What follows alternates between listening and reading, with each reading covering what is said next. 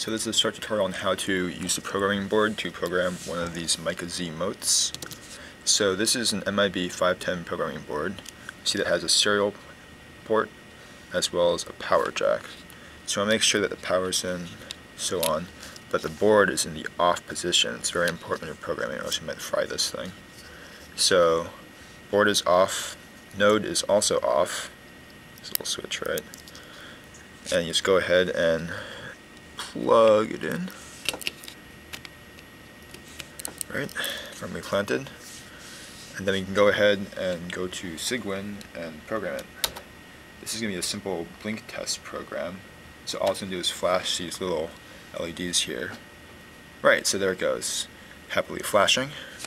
And we see that if we just detach the mote and then go ahead and turn it on, there we are. So LEDs on the mote now blink, and we've successfully loaded the program onto a MicaZ mote.